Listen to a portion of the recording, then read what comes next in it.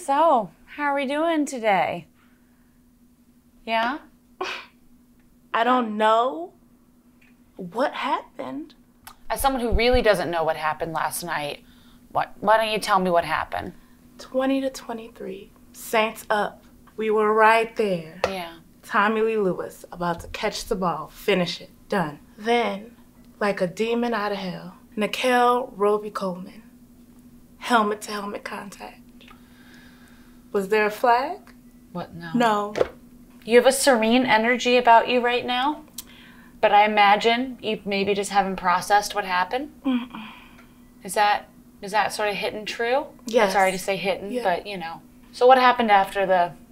Rams got the ball back. Mm-hmm.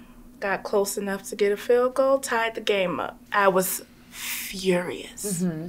Furious. Mm-hmm. Because it didn't have to be that way. It didn't have to be that way. It didn't have to be. We could have ran the clock down, scored, boom, done. Saints going to the Super Bowl. Mm-hmm. But that did not happen.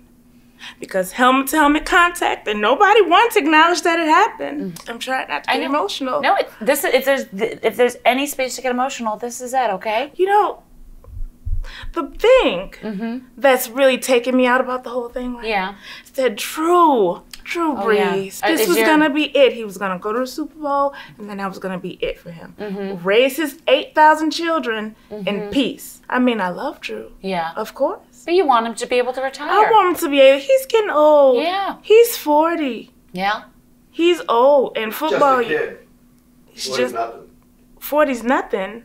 Well, he's coming from a different circumstance. Okay. Yeah. Okay. You know what else? It just really just takes me to another planet. This is the second year. The second year. The Minnesota Miracle. What is that? Yeah. What is that? I don't know. Second time. Yeah. I was in recovery. I felt good. We had a good positive season, and then this. Yeah. Is it delusional of me to think that we can't make it all the way next year? Is that delusional? It's not delusional. It's not delusional, but now we've had 2 years where there have been these things that happen at the last moment, you know? And I just don't want it to see it emotionally wear you down. And I see your eyes don't trust me saying that. Yeah, and that's okay. But I will say this. I am not, no offense, a fan of the Patriots, but I want nothing more than to hear that they beat the brakes off of the Rams.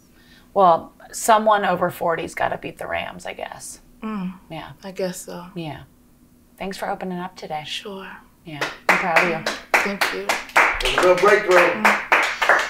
We'll take care of them. Thank you. I appreciate you.